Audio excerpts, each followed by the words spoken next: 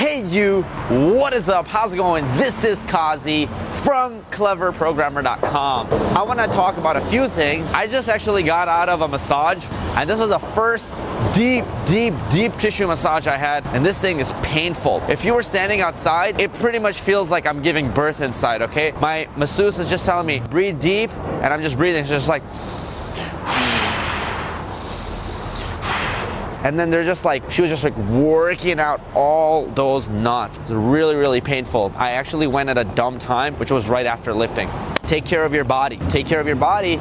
Your body will take care of you and will take care of your mind. All right, so in this video, I want to talk about the concept of using and leveraging negative emotions to drive you versus positive emotions. And some of the advice that I'm going to give you is not the general mainstream accepted advice, okay?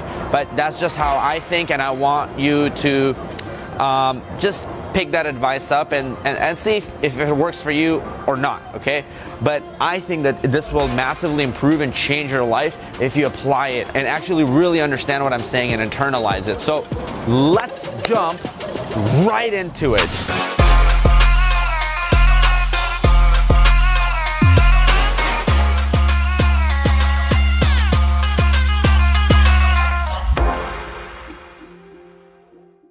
So now, you can use positive emotions to make yourself feel better, right? So you could be like, hey, and that's one advice that kind of everybody gives. So they're like, hey, improve in your life and just like imagine it into existence and self-manifestation and look in the mirror and say that you're the best 10 times, 20 times, do affirmations, do visualizations, write in the journal your goals. So there's just a lot of advice that people give on thinking about it positively, right? So now that might work, but that could also not work for certain kinds of people.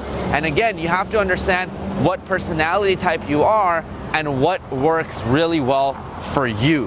That's the most important thing, because what jives and works well with you. Now, I'll give you specific examples. So for me, negative emotions actually work really well. It's not just like, oh, fight, yeah, competition. It's more like, look at yourself in the mirror. Like if I'm looking at myself in the mirror, I'm just like, what do you look like? Like that's disgusting. You've spent 10, 20 years, like you could have been working out for the last 5 years, and this is what you could have looked like. And this is what you actually look like. And just like really acknowledging it and just seeing it and feeling it. But it doesn't make me cry, and I don't just crumble and then I don't do anything about it, but rather it just like focuses me. It gives me that laser sharp focus because I see it and I feel the pain and I let it sink in. And then I let it sink in deeper and deeper. And then I allow it to move me towards actually starting to take action towards that thing, okay? I'll go deeper here. Even starting this Clever Programmer channel, yes, there were a lot of positive things, right? Lots of subscribers, maybe money, ad revenue. Oh, I'll become famous. I'll be a public figure. Maybe I'll speak one day because of it. And providing lots of value to the world. Just a lot of joy and a lot of happiness and changing the world. Now, yes, at surface level, it sounds really good. Yes, it sounds good. Yes, a lot of people will say that that's their deepest, that's kind of what drives them and pushes them through all the obstacles and everything, and it can. But for me personally, it works, but it doesn't work that well. So again, kind of negative emotions work a little bit better for me. So it's like that competition and competitiveness works better. So what I was doing was like, I would look at online channels, other coding channels, and I was like, how do these guys have so many views and are getting amazing ratings or whatever, and how do these guys even have channels? They're so bad at teaching this stuff. Like they're doing such injustice to the people actually learning this stuff. There are much simpler ways to teach it. Why are they making it so complicated? And then the examples that they give are like super obfuscated mathematical examples. And if you're a complete beginner, what the hell? You're not gonna learn like that, right? You're looking at this, like for example, if you're a complete beginner, wouldn't it be better to learn in a visual way, so then when you do something, it makes a square or a circle, and if you're wrong, you'll know you're wrong because your code didn't make a circle, right? And so it's obvious, but what will a professor teach you? All right, guys, we will write a Fibonacci sequence today. And so if you're a beginner, you have no idea where you went wrong. Was your code wrong? Are you actually even wrong? What was the right result that you were supposed to get? Is recursion really the thing to be learning when you barely understand how to do a freaking for loop, right? Or a while loop? So there were a lot of things like that, right? That motivated, because I saw this and I'm like, why aren't people teaching this the right way? That's just like injustice. It's not fair.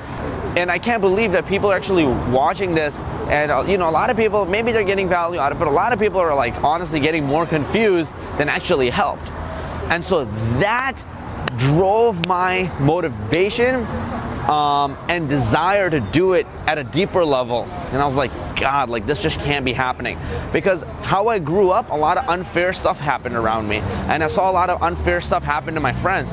So I would try to protect them from those unfair things happening. And I cared less about myself and more about other people, you know, as I was growing up. Putting that into perspective at my current age and what currently drives me deeper, it's like seeing, like for example, if my friend something unfair was happening or he couldn't stand up, you know, to his parents or whatever, I'd be like, no, like, yes, you can do this, like tell him this, or you know, there is a way to get out of this situation. Why are you okay with it? Why don't you change it? Like, there's so many ways. So that unfair injustice that would happen to me that I tolerated, when I was seeing it happening to somebody else, I'm like, I cannot tolerate it. This will not happen. I'm not complacent with it. Like, it has to change. So it's similar when I'm looking at those channels and I'm like, no, this can't be happening. I'm like, I need to do it. So that's why that drives me at a deeper level. But maybe, you know, who knows? Like maybe you're young and you're like, wow, I'm gonna grow up and just self-manifest into this amazing, beautiful person. And if it drives you, great. Doesn't do it for me. So that kind of drove it deeper for me. And you know, certain other like, and I would be like, wow, I need to make a better coding channel, and there's so many things I could improve on, so let's do it. You know, let's just jump into it and actually make it happen. And then over time, you know, there are different types of motivation that keeps driving you, but that was the underlying competitiveness that really helped me. Same thing when I was improving in chess. It was a lot of the underlying competitiveness and the fight that actually motivated me and pushed me.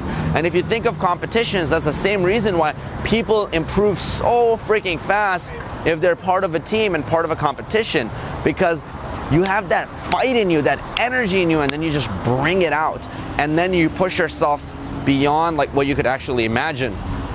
And so it's actually good to have that enemy and have that, like, I need to get to this level and I need to get past it, you know?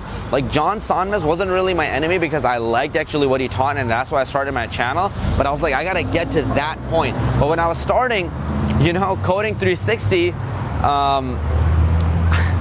I'm just calling it out, but I wasn't really a huge fan of his content. And I was like, if this guy can teach Python, again, no offense, I'm like, there's so many ways to improve upon this, okay? He has good content, but I think he honestly can just do so much better. And I was like, I can improve on this. I can improve on this. So in the start, it was like, when my channel was 0 subscribers, yes, there was a lot of other driving factors. What was pushing me was like, I need to get to this point, you know, get to this many subscribers that Coding 360 has. So it was like that internal competitiveness, right? It just brought out that competitiveness, like, all right, let's go. And then I would just like keep going. And then once I beat his channel and it intersected and we beat it, right? Like for example, I'd look it up on Social Blade, and Social Blade would say, at this rate, you're gonna beat his channel in 5 years from now. And I'd be sitting there, I'd be like, really? 5 years from now? Watch me get it down to 1 year in a week or two weeks, you know? And so then when I would look at it again, because my subscriber growth increased faster, it would say, okay, now it looks like you can beat him 1 year from now. And I kept getting it down. So that competitiveness drove me. So, and then eventually I caught up to him, and then I set bigger and bigger challenges for myself to appeal to that competitive part in my brain and keep that accountability and that motivation going past just a surface level of whatever else things I wanted, like a bigger house, maybe like take my family on traveling, things like that. Another thing that really drove me was, and I've shared this before, but like my mom had an accident. Nobody could actually afford her surgery in my family. And so seeing that, and I'm just like, how pathetic is that? That you have a family and they're adults, they spend their whole life, we love this person, and as a whole family, we can't even afford her surgery. I'm like, school system is just a scam. You get out with $100, $20, $50, $300,000 loans, you barely have a skill set that people will actually pay you for or hire you for. You cross your fingers hoping they'll get a job. Not really. And even when you get the job, you don't use any skills that you actually learn in the school. And the people who are teaching you those courses don't have any skills themselves, and they're stuck teaching it. Or maybe they do, but they're not that good usually, okay? So, and it's like charging you ridiculous prices for those classes, okay? So I was like, there's no way that school will actually help me where I need to get to, and all for like a below six-figure income. If you're living in America, and if you're living, like, for example, I'm right now in LA, Hollywood. Yeah, good luck surviving off of like $40,000 a year. Like, barely will cover your rent, and then you have to pay taxes on it, and then you have to actually do stuff like maybe get a coach, or maybe you need to get a car, or you have like so many extra bills. And good luck if you need a subscription to something, or you want to get meal prep, or you want to get cleaning, or you want to actually just even do stuff outside. Good luck. And then you think you'll be able to take care of your family members with that freaking money that where you can barely support yourself? How disgusting is that? You spent so much of your life and only enough to barely support yourself. Is that okay with you? That's not okay with me. Going deeper into those negative emotions and actually poking at the things that drive you and motivate you, right? And you're just like, I can't, like this level of complacency, I just won't have it, okay? And just saying it and being honest about it, I believe can actually help you a lot, right? And again, maybe this is not the style for everybody, okay? Maybe not everybody learns like this or improves like this, but it does help me, and maybe it can help you. However, in the mainstream media, they'll never give you this advice. So if you've never practiced it or try it, give it a try. Like, be extremely honest with yourself, and don't get into a depressive state. Don't get depressed. You see it and you're just like, oh man, like I want to just cry in a corner now. But like, specifically see how much you suck at something, understand it, and then systematically start improving in it. So if it's like table tennis, it's like, oh man, like I'm just so discoordinated, like my hands just can't even move, like I don't know what I'm doing. And then, and then just like look at him like, oh man, I suck so bad. And then know exactly how much you suck. So here's what I mean. Ping pong has a rating system. And so maybe the best player is like 3,000 rated player, okay? ELO rating system, the same that chess has, the same that actually even Tinder has. So see what a 2,000 level player plays at. Understand specifically what a 1,600 level player plays at. And then understand specifically what your rating would be if you played competitively. So maybe your rating would be like 200, 250. You suck. Then, now that you know exactly how much you suck, you could actually... Is that Keemstar? That's Keemstar. Yo! That was epic. Back to the point. Knowing and understanding exactly how much you suck is very important, okay? So it's like your rating is 250, now you got it, now you know exactly what your rating is, right? And now you can look up material, how to improve as a 250 rated player to get to 300. Now every advice that will come your way will be very specific. So yes, first it can be very depressing putting yourself in a number, oh man, but now you have something measurable. Whereas people in life are just like a leaf in the wind and just like blowing and being controlled by their emotions. And they'll play pool for their whole life but never actually improve in it. Or they'll code their whole life but just have one skill, be at a specific level. Or they'll type for their whole life and their typing speed is always the same and it's like below average or average. So why not actually make improvements? So now in table tennis, when you realize what your rating is, what kind of material you could look at to actually improve, that was the byproduct of knowing specifically and exactly how much you sucked, okay? And coming to terms with that. And then from there, improving. And I honestly feel there's like beauty in that. So it's like when it comes to fitness, you know, most people are just like, oh man, yeah, I'm okay, I'm average, yeah, I'm good, I'm fine, yeah, just like, okay. But like, really, are you though? Are you at that level where you're happy with it, you know? What can your body actually look like if it was at its best ever, right? How would your muscles look like? What would your strength be at? Could you carry your friends? Something happened to your wife, could you carry her? If you're falling off of a cliff, could you actually pull up and get back? There are like so many people who don't do a lot of physical activity, and they'll like run around a little bit and just like get a cramp in their leg, okay? That's weird, man. That's kind of disgusting. And so if you tell your brain that that's disgusting, that's such a strong emotion, such a strong word, for example, that your brain will be like, I'm not going to be complacent with this behavior. Whereas if you just tell your brain, oh, like, that's okay, like if I eat candy like once in a while, or like I don't code once in a while, like that's okay. But if you're like, no, that's that's how my brain thinks. Okay, so this might be aggressive for some of you, so just tone it down to your level. But my brain is like, no, you're a loser if you don't code, or you're a loser if you're not doing this. There's something wrong with you and it needs to change. So when I tell myself that, it's like, whoa, it's like a reality check, okay? And then it actually helps me start doing the new thing, and then eventually it turns into a habit, and it turns into a system, and it turns into something that I can improve forever.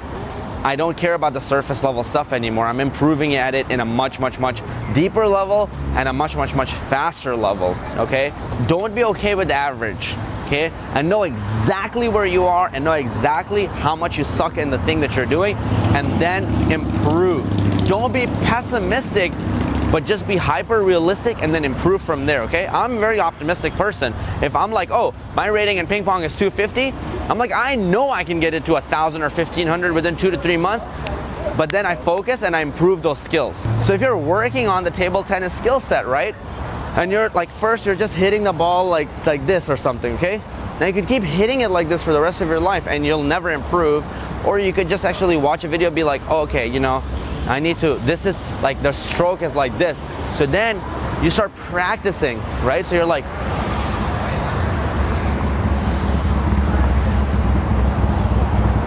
and what will happen when you start to play like that? So you've played like this for years, okay? You've played like this for years. But now you start playing like this, and what happens? You completely will get destroyed the first few times, or maybe even for the first few weeks, or maybe for the first few months. Because now this is a new style that you've actually never tried before, and it'll completely throw you off, okay? How much you can improve with this style has a way bigger ceiling than how much you can improve with this style. With this style, it's like you'll max out right away, but that instant gratification is good. But with this style, you can actually keep improving and working on your forward stroke for years and improving. So maybe in a month to 2 months, you'll catch up to this thing, even though it'll be painful in the time being, and then eventually you'll just smoke past it and keep improving forever. Same thing with, take it for code. You can keep coding the crappy way forever, or you can actually start learning new things and keep improving, okay? So one of the things I've learned is called Vim, and it was really painful to learn Vim, okay? So if you're a developer or you know what it is, you know exactly what I mean. What happens when you learn Vim the first time? Your typing sucks. You can't write one thing. It's frustrating. It's like, man, I just want to go back to how I regularly did things. But then what starts to happen? You start getting good at it. It takes a few weeks, it takes some months, lots of frustration. It's almost like getting your left hand to be as good as your right hand. And then you get good, and then you explode past. So now I smoke anybody who just types code or anything regularly, because with Vim I can like cut lines, paste lines, drag lines, go to the end of a line, go to the start of a line, go to the end of a word, start of a word, cut 2 lines, take 4 lines and indent them. It's literally magic. If you see my screen and what's happening, you'll be like, whoa, what's happening? That's the same thing that you can actually bring into your life. You know, that's what I do, and I'm improving every time. And if I'm coding, I'm not just coding the same way every time. I'm focusing on like newer challenges and bigger problems that I can actually solve that keep me improving, okay? But I always know how much I suck at something and then where to improve, and I'm very optimistic because I've done it so many times in so many different skill sets that it's a system, and almost anything in life is a skill, and you can improve in it systematically, okay? So leverage your negative emotions and leverage knowing how much you suck at something, and don't shy away from it. Embrace it, because it's gonna take you out of that nasty place that's I call complacency. I think it's the darkest, deepest limbo that anybody can ever be in. And it's just like being okay, like, oh, just hanging out with my friends, and oh, looks like today I'm just gonna go to Disneyland, and oh, so fun, like, oh, like this party, and it's cool. It's cool to do that and have those types of days. But you do this for a week and month, and people are just moving with their emotions and feelings. When they look back, there's not a single skill set that they developed over that time. They haven't made any forward progress. But you take actually control, and you get out of complacency. And how do you get out of complacency? By shocking yourself with those types of thoughts, honestly. You know, that's why Gary Vee has like really dark thoughts. He's like, hey, I imagine my family member like getting killed under a car, and he's like, it drives me, and I'm like, oh, like, I don't want to let that happen. I don't know. He's even a little bit more beyond me, but it helps him, okay? So understand what helps you and what triggers you, and don't give a shit about what the mainstream thinks, okay? Use those triggers to move you forward. If it puts you in a depressive state, you want to cry, then maybe don't do it. But if it puts you in a state where like let's go, like it brings out that fight and that inner competitiveness and that like that domination, that things like self-manifestation and just think it and it'll come true, like Lewis Howe shit. That's why I don't really enjoy a lot of his stuff, because it's just like think it and wisdom and love life. I don't know, just not me. If the dark one doesn't work for you, go the Lewis Howe route, right? Or go the embrace the negative emotions and actually use them as leverage. Those are my thoughts for today that I want to share with you. I hope that you enjoyed this video. That's it for this video. As always, I love your faces off. I actually didn't say it in the last video and somebody got upset and they're like, hey, you should say it. So I love your faces off, and I'll see you in the next video.